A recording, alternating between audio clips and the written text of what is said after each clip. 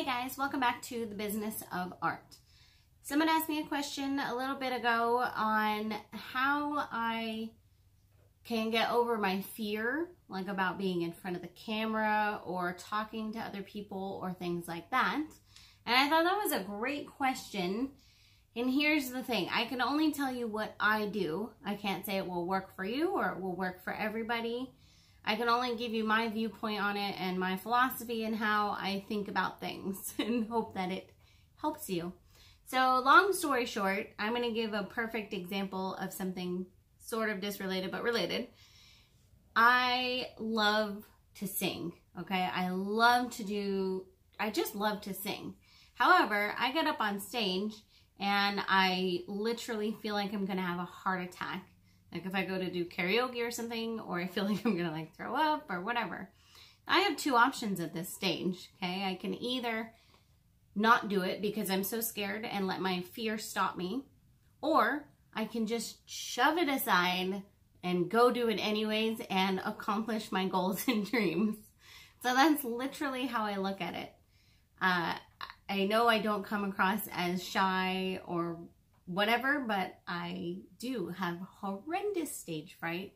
I'm not normally just go out and talk to everybody kind of person, and I don't get up on stage frequently and speak in front of thousands of people, etc. So when I started making videos, it wasn't easy for me to talk on a video, and then it was really difficult for me to show my face on a video.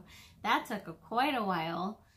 And then, you know, I just did it and did it and did it. At this point, it's been almost a couple years, and I'm certainly a lot more comfortable than I was when I first started. If you look at even the intro video for this channel, or the intro, which I'll probably change pretty soon, or the intro video for Mixed Media Girl channel or something, they're much more awkward.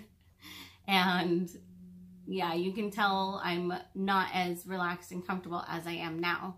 And that just literally comes from the years of just pushing past it and making myself do it, because achieving my goals and dreams is more important to me than letting my fears take over, you know, or yeah, and that really applies to artists, like really, really, not just people that want to do YouTube, but people that want to sell their art.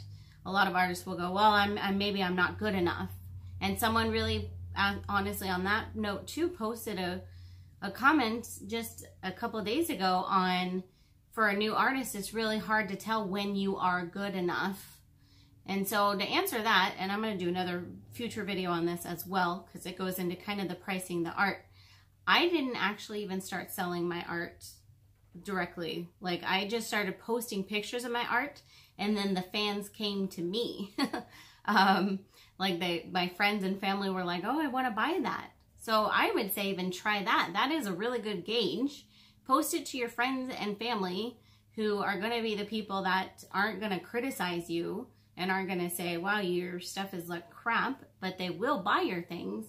And once they start originating and saying that they want to buy it without you asking, that's a pretty good gauge for that. But either way, there's nothing to say that you can't just start putting things up for sale. If they don't sell, what's the worst that could happen? You just take it down, or you leave it up there and it sells eventually, or whatever, you know what I mean? It's not like someone's gonna say, oh my gosh, I can't believe you did that, or anything like that, you know? So the whole message of this video is just go for it.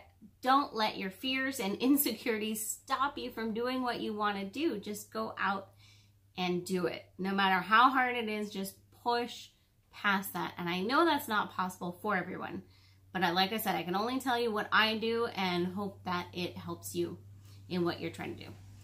So I hope you enjoyed this. Don't forget to subscribe, and I will see you next time.